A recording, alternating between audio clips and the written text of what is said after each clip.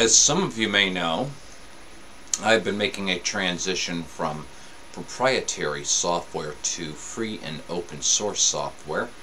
And for 3D modeling, I used to use Hexagon and Carrera. And today, I'm looking at Blender. And Blender here is a competent 3D modeler. I'm still learning how to use it and that sort of thing, but I figured I'd go ahead and leave the camera on while I do some meddling about with this thing. We're going to do that right now on Spatry's Cup of Linux.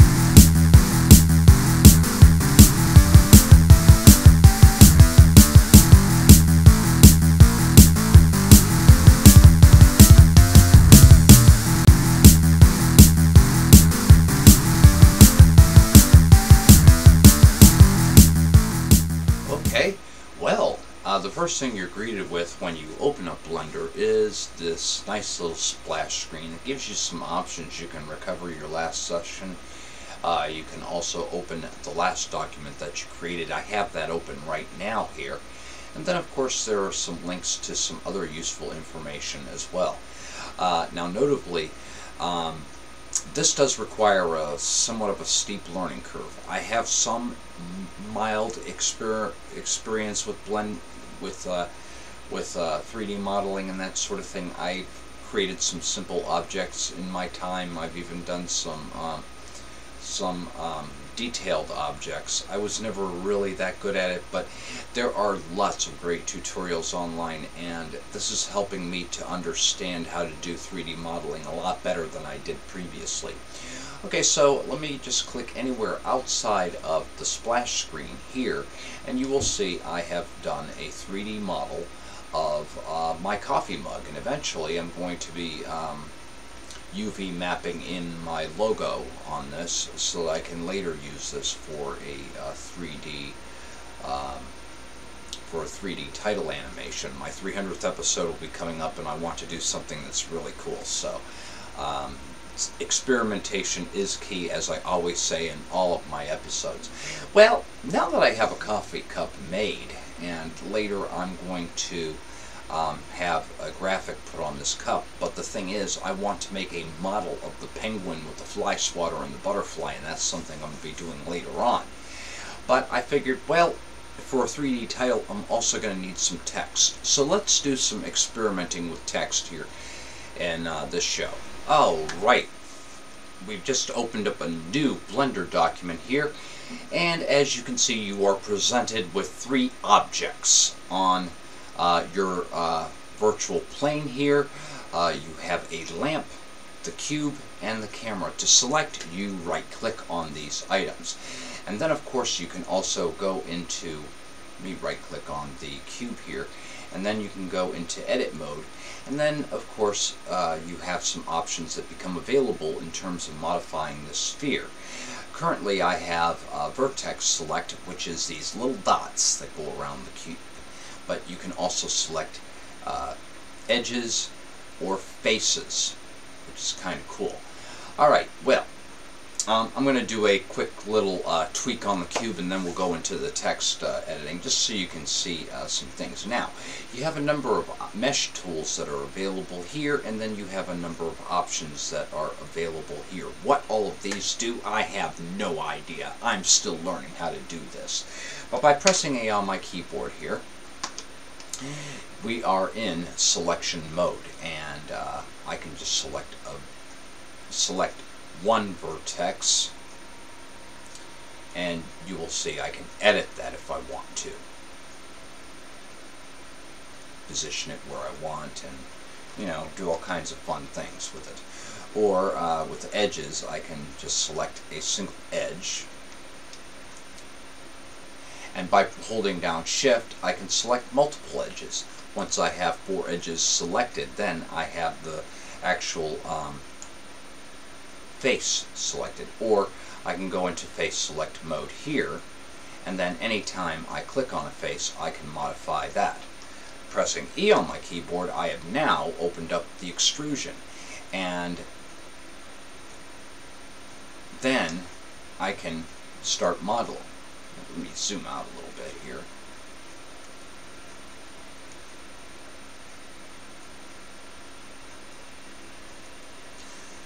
and then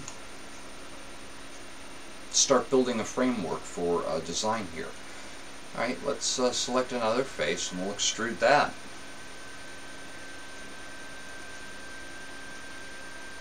Maybe even do another one. I can even scale it if I want to by pressing the S key.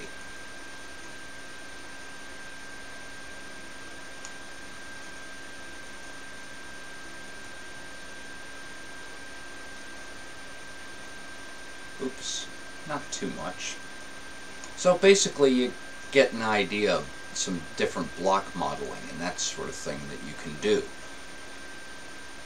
And using blocks you can make low polygon characters and that sort of thing. I'm not going to get into that kind of detail because I haven't gotten that far yet.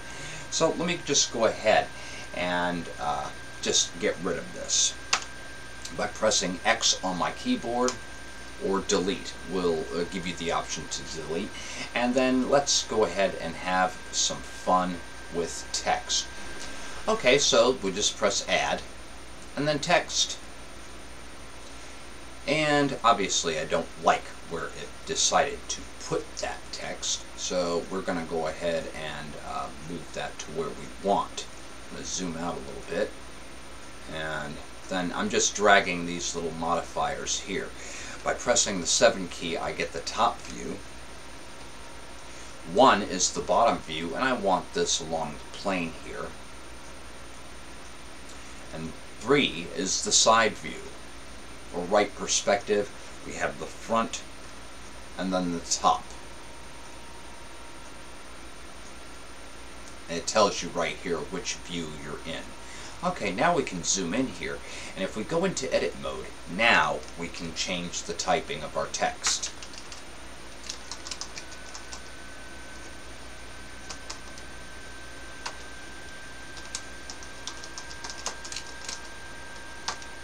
Alright.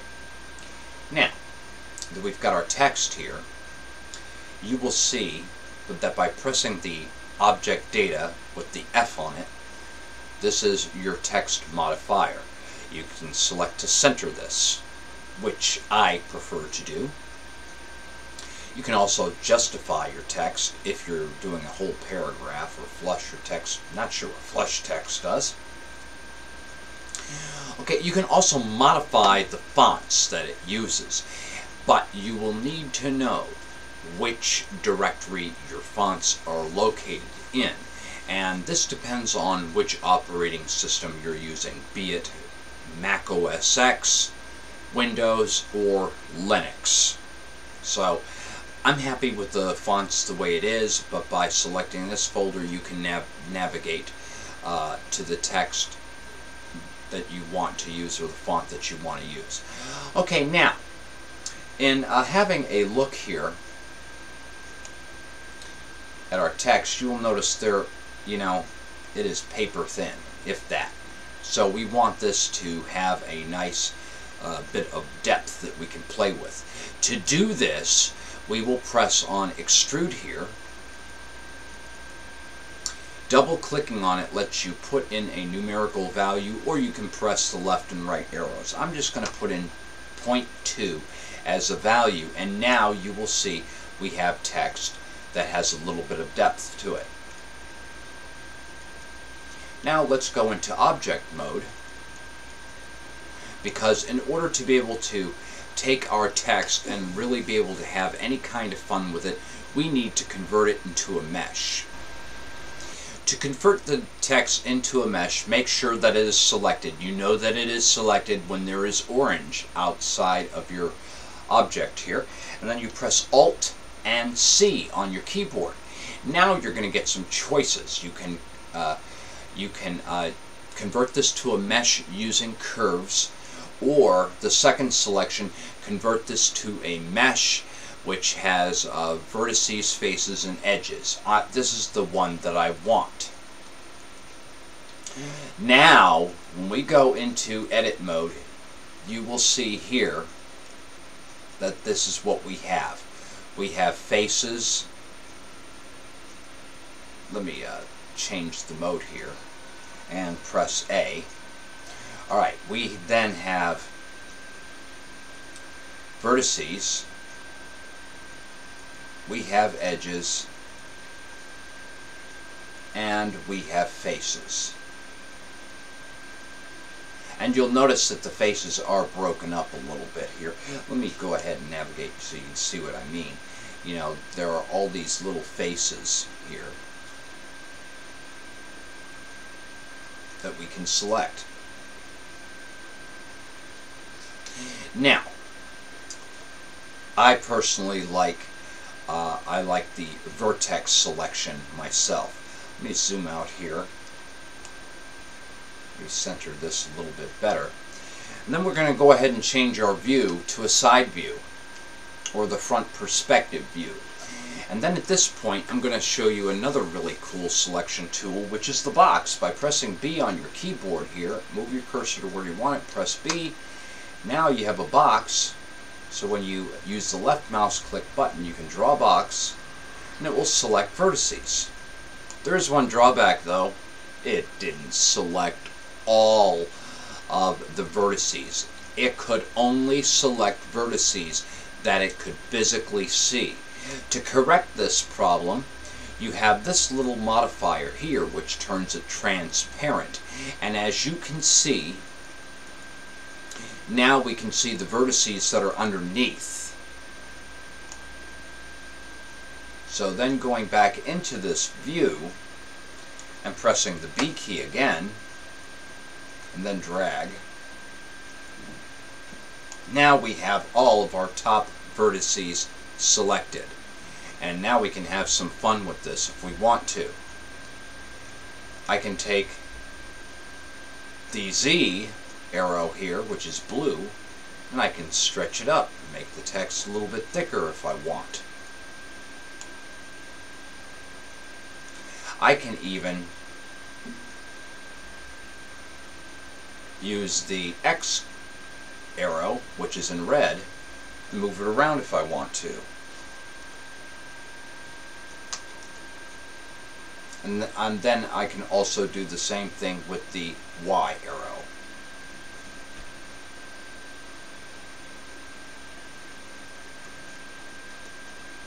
And then of course I've been doing Control Z to undo.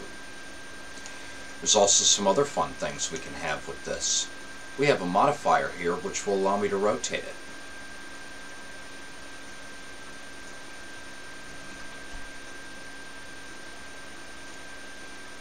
I could even go as far as selecting text individually to have fun with this. Matter of fact, why don't we twist it around this way a little bit. I want to see how this looks when we render it out. Let me zoom out here.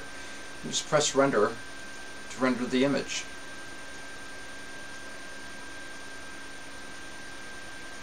Pretty neat, huh? Let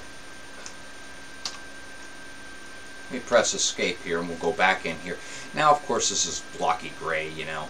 We really don't care for that, but the thing is, what we can do here is I can go back into object mode on this. I've already done enough meddling with the text, but now we can select a color for it.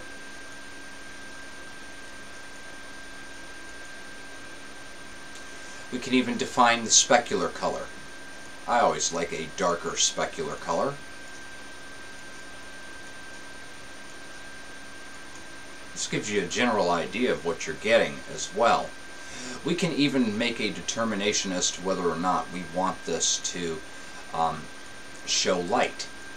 And by modifying the emitter here, you will see that our sphere preview is emitting light. And also, if you wanted to, you could use different models to see how this effect is going to look.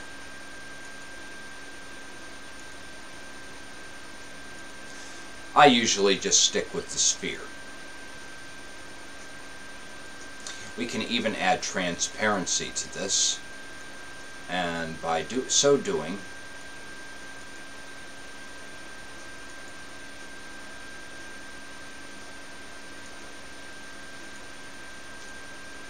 there, drag it down a little bit, you will see that our model here it has a little bit of transparency. So let's go ahead and do a render and see what we get.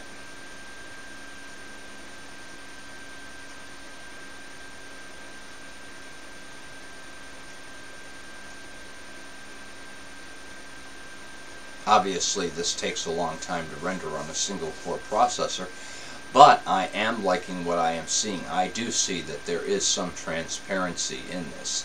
So very nice indeed. Oops, wrong key. Alright, so, but all in all, I'm loving Blender. There's so much I have yet to learn in this, but given time, who knows, I'll be able to throw up some tutorials. I know I want to have a nice 3D title animation to make for my Cup of Linux show, and I have decided that I'm going to do that this time using just free and open source software, and just to see what kind of creativity will come out of here. If you have any comments, put them in the space below. I have the rest of the day off today, so I'm going to take some time to try and fill at least 1 or 2 requests of yours, and I'll pull them off of my request section. Thank you all for watching, and we will see you next time.